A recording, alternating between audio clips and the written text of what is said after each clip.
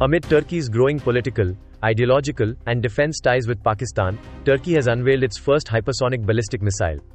The Tayfun Block-4 missile was launched on July 22 at the International Defense Industry Fair, IDEF 2025 in Istanbul. Developed by Turkish defense giant Roketsan, the missile is the hypersonic version of the Tayfun missile, Turkey's indigenously produced, longest-range ballistic missile.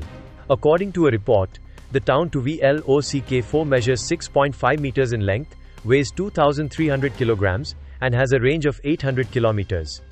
The Tayfun Block-4 achieves long ranges, setting another record for the Turkish defense industry. Weighing over 7 tons, this new version of the Tayfun, with its multi-purpose warhead, will be capable of destroying numerous strategic targets such as air defense systems, command and control centers, military hangars, and critical military facilities from kilometers away, Roketsan said in a statement. However, what is a hypersonic missile?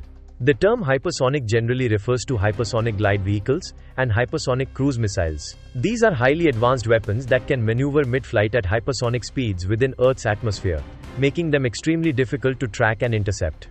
Hypersonic missiles travel at Mach 5, or 5 times the speed of sound, about 3,800 miles per hour, or 6,100 kilometers per hour. However, experts note that almost all ballistic missiles reach hypersonic speeds during flight, particularly as they dive toward their targets.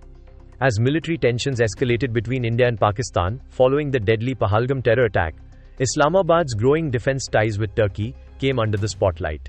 While both Ankara and Islamabad denied any arms transfer, the Indian Army later stated that Pakistan used Turkish-made Bayraktar TB2 drones to attack India. Earlier in July, Deputy Chief of Army Staff, Lieutenant General Rahul R. Singh had said, Turkey played an important role in providing the type of support it did.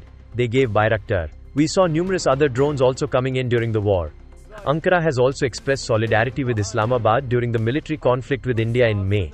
With its rapidly advancing defense industry, Turkey has become a reliable defense partner for Pakistan, already supplying drones and naval assets to Islamabad.